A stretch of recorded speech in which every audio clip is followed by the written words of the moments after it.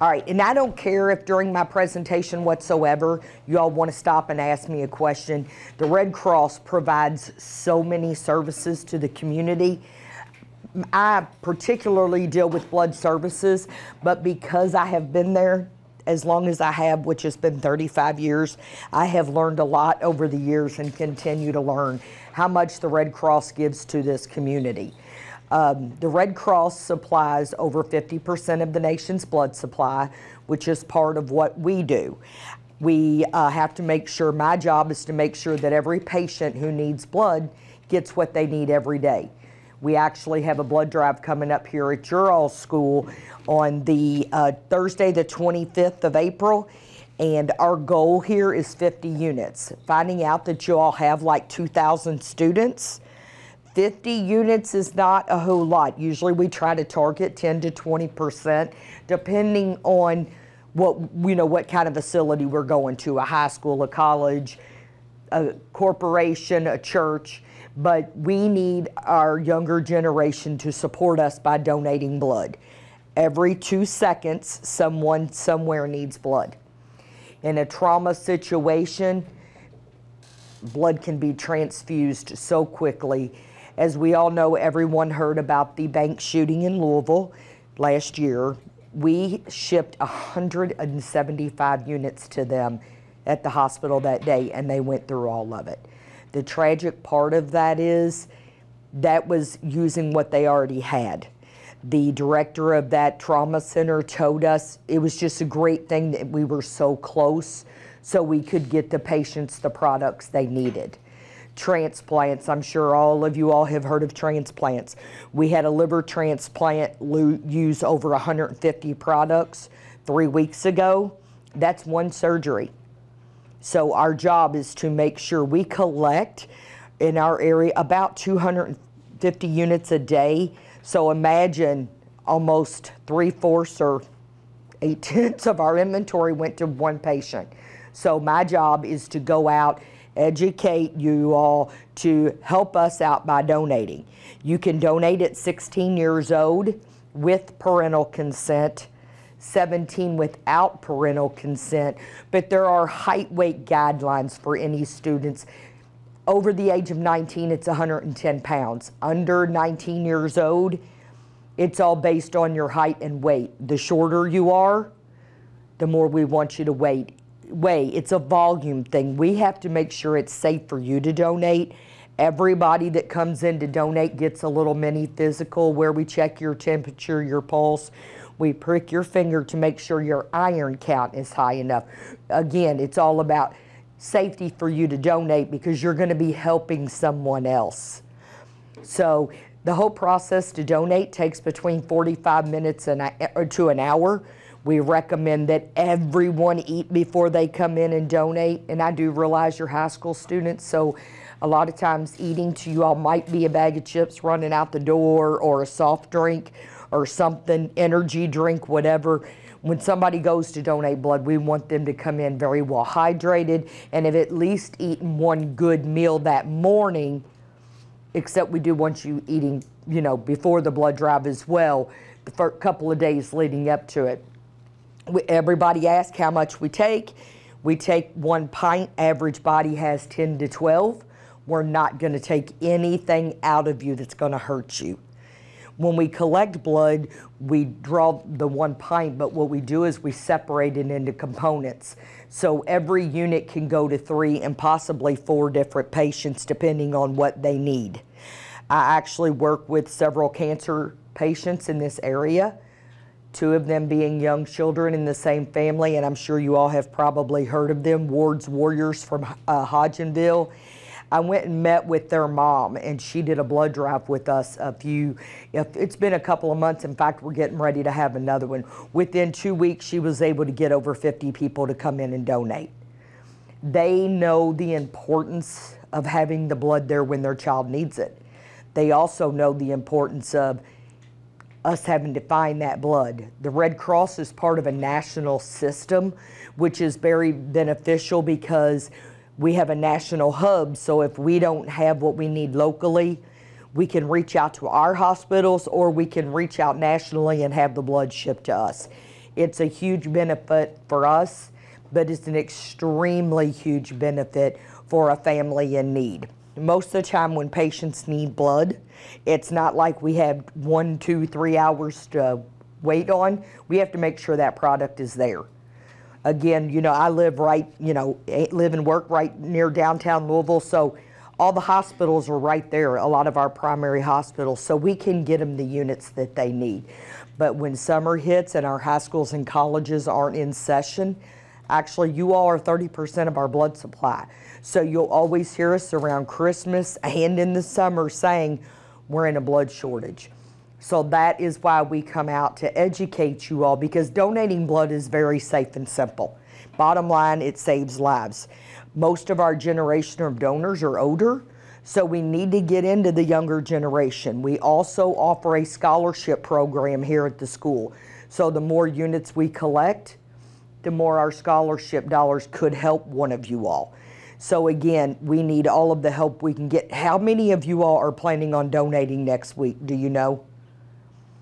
Good. I'd like to see a lot more hands in this. How many of y'all are 16 years of age and older? Now, I'm not calling anybody out. I'm just asking questions. What would make you not want to donate? I'm just going to randomly ask. Every time, like the last time that I got my blood drawn, I passed away. Okay. Well, I'm sure. Okay. Just so you Also, know. I don't know my blood type. And most people will not. That is, I'm glad you brought that up. That is not a routine test that doctors' offices do anymore. For one, it's a very expensive test. Usually, unless you donate blood, you will not know your blood type unless for some reason you were in the hospital and needed blood, and then they would do that test. Again, and I'm not saying that because of the passing out for you. That's the most important. Eating and drinking will prevent all of that ahead of time. Coming in really well hydrated, eating a good meal. A lot of times people get nervous, so we are there to comfort you, make sure you feel comfortable. The students work with us and help us. So I was just curious. I mean, if I had work later that day, if my arm was sore, I lift a lot of stuff, I wouldn't want to have a sore arm for a couple of days. No, I know these are the things I like to address when we do this. If you do everything you're supposed to do ahead of time, you should be able to work, go about your normal business, do anything that you need to do before you came in to donate. Again, the most important is eating and drinking. So as far as, again, the blood drive is next Thursday. You can sign up with Miss Cheney's group. We need your support. I promise you, if you all saw what I see every day with some of our patients being small kids who have to have blood on a regular basis, it might just change your mind when these kids know how important it is for them to get the blood products that they need. So just think about it and consider donating. If you have any questions about the height and weight, Miss Cheney has a weight chart. And I have one as well with me, so you can ask me when we're finished. But just know that, yes. What do you mean that it relies on height and weight? Like how tall you are basis how much you weigh versus how much you weigh. So is that like how much blood you take, or is it like how who can donate and who cannot? Again, after you're 19 years old and out of a high school setting, it's 110 pounds. But below that, we just check for safety issues for the donors. When I first came to the Red Cross, it was 110 across the board, and it changed probably, I'd say, 6 or 7 years ago. So again, you know, we just want to make sure you're safe to donate. That's why we check your iron count as well. Is there like a paper or anything you need to like sign up before the blood drive? Absolutely, and you'll get that from Miss Cheney's group. They'll be doing sign-ups and everything, and then if you're 16, you have to have a parental consent. If you're older than that, you don't. I'll get some of the papers from Ms. Cheney. Yes. Is there a blood type that you can't take? No. We take all blood types. You will always hear us in a need for O positive and O neg, just because they're the universal donors. Whenever there is a trauma situation in the field and air methods or one of the helicopter teams go, they always put O negative on board. I got to do an interview with Air Methods here. It's been a couple years ago, and wow, did I learn a lot. My sister was a flight nurse for years, but you know, it's been a long time ago. But it was very interesting hearing how they depend on us and how we depend on them to save lives as a partnership. So, is there any other questions about the blood process? Again, if you all have anything, feel free to ask me. The Red Cross offers multiple other services. When people have fires in the middle of the night, the Red Cross is there to help them. We make sure the family has what they need. If not, we get them what they need. If they need housing and they don't have anywhere to go, we will put them up until insurance is taken care of, and we figure out exactly, because nothing's worse than going to a family fire and these people are out there with nothing. We are the suppliers to the military. If the military needs us, we are there. Not only do we, as far as blood goes, we are the backup supplier for them. We also, if someone needs to come home or there's a family emergency, we reach out to the military installation that they are at. We communicate with them on if the person needs to come home now, or just keeping them in contact with their families about the emergency situations. Disasters, they're all over the news. We're there in time of disasters. Our volunteers are like the most amazing people. These people pack up for a week, 2 weeks, months to go help people in need. Any kind of structures, tornadoes. The tornadoes that hit just last week, the Red Cross was there. If it's providing shelter, setting up shelters, which we do have a shelter here at Pritchard, and I'm sure there's multiple other ones where we actually come in, set up cots, we organize the food, we do everything for these people, because they don't need to have to worry about where they're going to get their next meal when they have just lost everything that they have. And then we will help them get in touch with insurance, see what else needs to be done so we can help them. Again, volunteering for the Red Cross. I don't know what we would do without our volunteers. Volunteers are the key to our organization. Every time I go to a blood drive, I go up and thank whoever's volunteering for me. They're giving of their own time, but what they're doing in their community is incredible. Volunteering looks very good on a college resume, a work resume, just to let people know that you want to be involved in your community and help them out. The Red Cross is there to do that. All you have to do is go to redcross.org, and if you want to help with blood services, you can go to redcrossblood.org. You can help out at blood drives by greeting people when they come in, just seeing a friendly face, simply saying, hello, are you here to donate? Let me get your information, to serving them snacks in the canteen area, which is something that we supply all the snacks, and you just kind of sit and talk to them about their donation. You'll hear a lot of interesting stories about who's used blood. How many people in here know of somebody that's used blood who's battled through cancer or anything? Yeah, I would think so. I would think so. More than you know of. The person you're sitting, I'm a blood recipient of over half of my blood supply. On 2 different occasions, my hemoglobin has dropped down to less than half because I have a very rare blood disease. I'm allergic to antibiotics, and we didn't know it. And it's quite a few antibiotics that I'm allergic to. So during that time frame, it wasn't like I was bleeding externally. I was just destroying my own blood cells internally. After being at the Red Cross for the first time 10 years, the second time 20 years, I would have never expected to be on the other end of a blood bag. We call donating the gift of life. I truly felt life going back into me. It was unbelievable. I thought, well, that's kind of a silly little saying, but it's so true. So, I mean, the Red Cross is there all the time. We're here, we're visible in our community. We're there to help our community. We always could use help, especially young students, your all's age. People like to see the younger generation out in the community. They really do. You know, you'll hear the negatives that the high school students or college students do, but being a part of a team that does so much. Sure. Minimum age requirement for volunteers? 16. 16. 16. Now, as far as traveling at disasters and all of that, I'm almost positive that's 18. Again, that's not the most, with me not being in that department regularly, I'm not sure, but I would say it's 18 years old. What kind of questions do you all have for me? Also, we do first aid and CPR classes, so we're always there to do those as well. So anyone that needs to be certified, all they have to do is call and find that out as well. So as a high school student, can I donate 2 units of blood, or can I only do 1? You can do 2. And what that's called is a Power Red donation, and I'm glad you brought that up. Power Red is where we draw 2 red cell products. It is a, you're on the machine a little bit longer. We use a smaller needle. In the high schools, I'm gonna be very honest, no offense to you girls, but usually we do target the young men in the school because, for one, most of them have a higher iron count and they meet the height and weight requirements. And yes, you could do that. Like I said, it takes just a few minutes longer.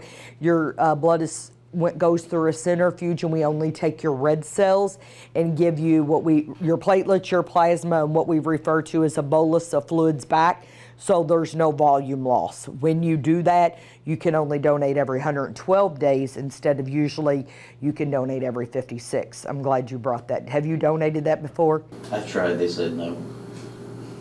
Really? Okay. But you're gonna try this time. Do you know your blood type?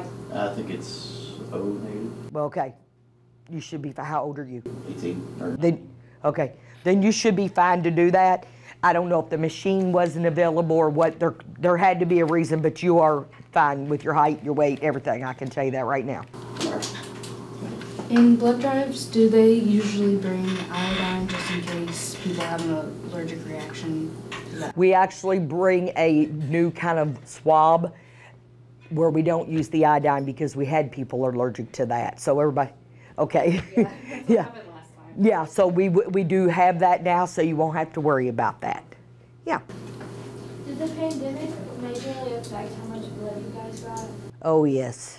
We struggled a lot during that time frame. What we had more of is more community drives where people would come out and donate, but like a lot of our, you know, our schools were kind of, they weren't in session, or they were doing, you know, from home learning. Yes, it did affect us quite a bit, absolutely. A lot of routine surgeries were postponed until after it because we had to depend on the blood supply we had to help with emergency situations. Do you ever take more than 1 or 2 pints? No, no. You can donate, besides doing the Power Red, you can donate blood every 56 days. We also have another program that's called apheresis. It's where we only take the platelet portion of your blood. You can do that like every 2 weeks, but we do not recommend that unless you would match up with a patient. We do not do that because we don't want, you know, you to get kind of burnt out on that. It's a 2-hour procedure and you have to go to our office to do that. And right now we just have them in downtown Louisville and our East End location. But apheresis is very important because the shelf life of platelets is 5 days, where we have 2 days caught up in testing, and within those 3 additional days, we're putting them in a patient. So that's a great question. Yeah. How much blood does it take to do damage to your body? Do what? How much blood do you have to lose to do damage to your body? Well, I mean, I would say probably, you know, depending on what your medical situation is and how quick your hemoglobin drops. We don't want a hemoglobin ever under 6, but, you know, again, that would depend on your doctor and your medical condition. Can like medication affect your blood when you're like donating? That's part of your medical history. We'll ask you what sorts of medications and stuff. We do take most medications. Typical for high school students is antibiotics. If you're being treated for an infection, we will tell you not to donate because that infection could be passed on and you need your blood to help you recover. Antidepressants, we take most medications. A lot of times people think we don't. We actually will take blood from a diabetic even if they're insulin dependent, as long as their blood sugars aren't up and down. We want a stable blood sugar. Again, every individual is different. That's why you go through that mini physical and we ask all those questions. But that's a great question as well. So the people who drive your blood, are those volunteers as well? Absolutely not. Everybody, and that's a great question. Everybody who donates blood is being taken care of by a medical professional who is trained by the Red Cross. They are paid staff. And that's a great question because we get asked that a lot, or people say, that's really nice of you all to come out and do this. No, our staff is all paid and trained, so great questions. So with I know tattoos don't go any further than the epidermis, but I know that some people have tattoos really close or even on their inner elbows. Sure, that's a great question. Tattoos are fine, no matter where they're at, as long as they're done by a licensed facility. Most places are licensed, but say for example, somebody you know does tattoos and they're gonna come to your house and do it, make them some extra money and you get a discount. Once they go out of their environment at their job, their sterile environment, it's not considered a licensed facility. Even though they're licensed in their facility, they're not licensed when they're doing it in somebody's home. And they do that all the time. I mean, that's nothing uncommon. But no, and you can do that. Even if you had a tattoo, say this morning, you could donate this afternoon as long as it was done in a licensed facility. That's another great question we get asked a lot, especially with the younger generation and all of the military. A lot of military get tattoos quite regularly. I cover Fort Knox, so, but no, that used to be a deferral and now it's not. If they get it in a non-licensed facility, they have to wait, I believe it's a year. I just didn't know because I know some people will get tattoos right here on that spot. It's all based on feel. From somebody I used to stick, so I'm very familiar with it. You should be able to feel the vein. You shouldn't have to see it. You should, the way we're trained is you will feel and then we mark the vein. So when somebody comes in, they'll sign in, they'll do their medical history. We do have it, we have a thing called Rapid Pass where you can actually answer your questions online. High school kids like that because you're fast as you know what on a phone and you can get it done in no time. And then when you're taken over to the bed, if you pass that, we do an iodine scrub on your arm that takes about 30 seconds. Actual donation with the needle in your arm takes 5 to 7 minutes. It's a tiny little pinch. And that pinch could give someone else an entire lifetime. So that's what I tell you all. A little pinch is nothing compared to what some of our recipients have had to go through. So I tell people all the time, you should always, if you can, donate because you never know when it could be you or someone in your family who needs blood. What if you could can't find anything? I'll be very honest, if we have it where you look like somebody that we would struggle with, we're not going to stick you. We're just going to say, and that doesn't mean something's wrong with you. Some people just have very tiny veins, and we're just going to say you can't donate. What does the iron count have to be? Because I have kind of low. For females, I think it has to be 12.5. Does it have anything to do with your height and weight, or it's just? Your iron count does not, and that is fine. What I would suggest if you're wanting to donate is about a week prior to donating, since the blood drive's in a couple of weeks, just start eating green leafy vegetables, red meat. A lot of people, they'll encourage you to eat liver. I wouldn't think about it, but green leafy vegetables, iron enriched food. A lot of people will take iron supplements if they feel like they have a low iron, so sure. Speaking of iron supplements, let's say you take a lot of vitamins and stuff like that, like magnesium or whatever, would that have any effect on your blood or anything? And again, anything like that you have questions about, our staff will answer the day of.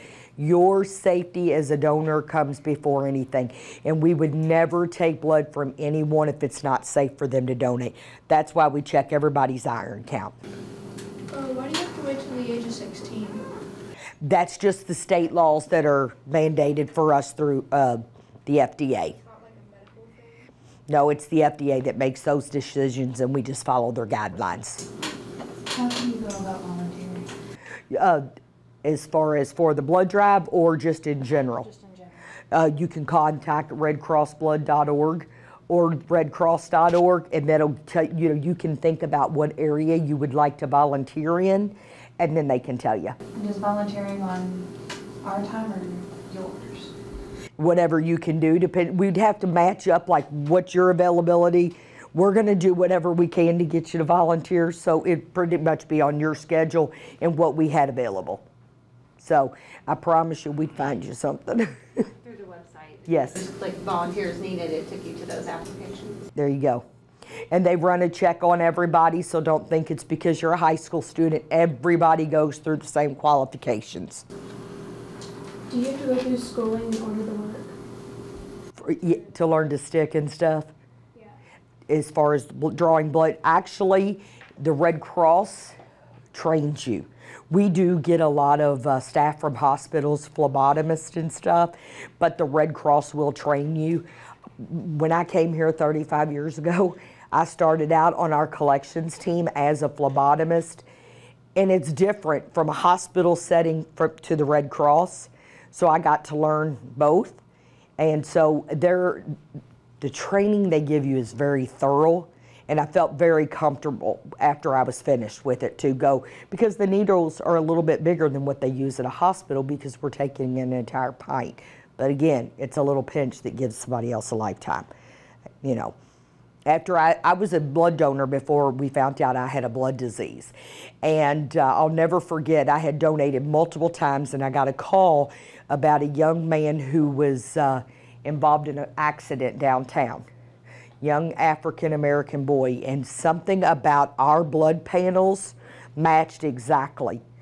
Well, I had no idea. So they called and said, can you come in and donate within the next few days? You're eligible. Well, I couldn't get there quick enough because I thought, wow, that's really important. We have a system in place where you can actually on your phone download an app. You can track where your unit goes. It's not going to tell you the name of the person. It will tell you, like, usually like the city and the state and like who the recipients, like their medical background, like your blood went to a heart transplant, your blood went to someone who was going through, you know, cancer treatment. So there's actually something that makes you, you know, gives you that really good feeling of, I really am helping somebody. But I promise you, we use every unit we get every day because we need it so desperately. If you're like already phlebotomy certified, do you have to like do it all over again through Red Cross? You have to go through our training. Just because of it, phlebotomy, people who've already been trained, it might come a little bit easier for you. But no, and we will train you, and it's just the, you know, I'd say it's about an 8-week training, but just to go through medical histories, and we allow you to do more things. So we're there to support you and make you feel comfortable before we just send you, you know what I'm saying, just send you out there. Okay? When do you do your CPR classes? What I'd have you do is get online to look for that because they're all the time. And I don't want to give you specifics because it depends on where you live and when they're doing them. Okay. What's the lowest hemoglobin you've seen? You have to realize I worked at a hospital, okay? It has nothing to do with me being at the Red Cross. Probably 4, and that's pretty low. But again, I'm sure there's been some maybe a little lower than that, but again, if somebody's got a hemoglobin of 4, they're going to give them the units they need to get them where they need to be. Any other questions? Yeah. Would you say you will respond to disasters or accidents more? Disasters. Disasters. Most of the time, well, like fires and stuff, that's a routine thing for us. We go to that, but most of the disasters are, you know, pretty big disasters. Fires, we're there to help the family get to where they need to be, and then we're out of the picture. You know what I'm saying? Insurance takes over, or, you know, they get the help that they need. We don't abandon them or anything. Any other questions?